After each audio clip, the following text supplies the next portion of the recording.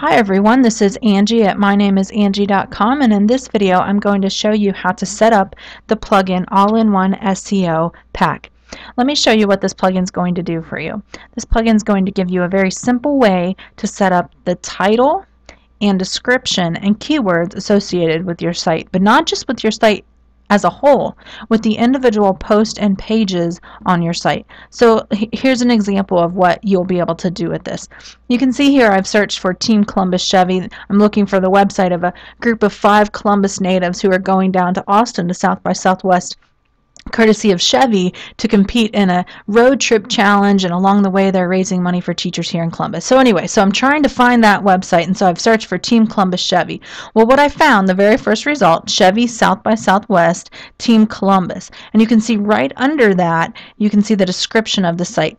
Team C-Bus is the story of 5 C-Busers competing on behalf of the city of Columbus in the Chevy South by Southwest Road Trip Challenge. Now this plugin is going to give you the ability to easily write that description here and change it when you need to, and make sure that what your title says is what you need it to say, but then also work with the keywords that are happening in the background on your site. So let me go ahead and show you how to do that. So we're here at the dashboard. We've already installed the plugin All-in-One SEO Pack, and if you don't know how to do that, you just quickly go to Plugins, click on Add New, search for All-in-One SEO Pack, click Install and Activate, and then what you'll see is this link at the top that says go to the admin page to enable and configure the plugin. So that's what we're going to do. You can ignore all of this up at the top. Kind of just scroll down a bit, and the very first thing that we want to do is tell the plugin status to be enabled. Obviously, it doesn't help to have this plugin activated if it's not enabled. You can also disable this plugin at any time if you need to. So the home title, for example, for my site is My Name is Angie, your WordPress website coach. So that's what you can, make the homepage title the title of your website, obviously. The home description is, for example, on this, on this search, it was the Team C-Bus is the story of 5 C-Busters, all of that. On my site, it might be something like, my name is Angie is your place for WordPress coaching and video tutorials to learn themes and plugins. So you want that to be, you want it to have your keywords in it, but you want it to be a sentence, and you want it to make sense to someone who's reading it like a sentence. It's not just a whole bunch of words with commas in between them. And it needs to be no more than 160 characters, not words, characters.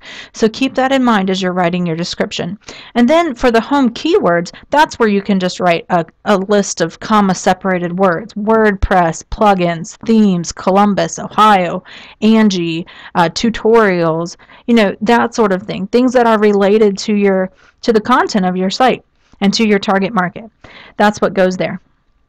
The next thing that we want to change, you can leave these 2 things just the way they are, and the next thing that we want to change is under post title format and as well the page title format. We want to delete everything that comes after page percentage, page title, percentage. We want to delete that. So you can see kind of how that ends up right there. And the reason that is because right now it's telling your post title and your page titles to be post title, separator, blog title, and we don't want that. That dilutes the strength of your blog title in SEO return, so just delete those. Now everywhere else, the only other thing that we want to do the whole way down is replace that separator with a dash, and that's it.